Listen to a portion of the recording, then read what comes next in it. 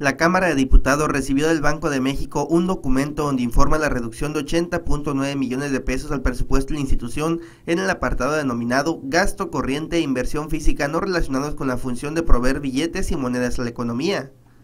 Esta disminución equivale al 2.7% del presupuesto aprobado por la propia Junta de Gobierno para 2015 en gasto corriente e inversión física no relacionados con la función de proveer billetes y monedas a la economía, lo cual es complementario a las diversas medidas que el Banco de México ha venido instrumentando en materia de austeridad, ahorro y disciplina financiera.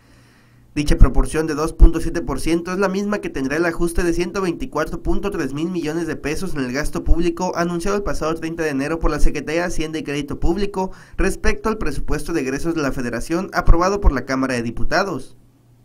Por su parte, la Cámara de Diputados votará este miércoles un recorte del presupuesto donde se pretende alcanzar al menos 100 millones de pesos de ahorro, aunque todavía no se decide si dentro de este recorte se incluirá el salario de los legisladores. Bueno, eso es probable, de hecho, que se discuta mañana en la Junta de Coordinación Política. Habrá que estar atentos a lo que se resuelva en la propia Junta de Coordinación Política y el anuncio se hará inmediatamente después. Ya de hecho algunos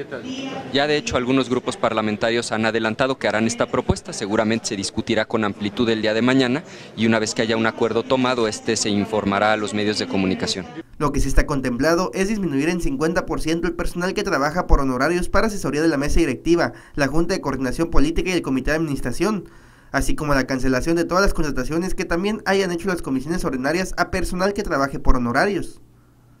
Informó para Nuestravisión Noticias Héctor Juárez.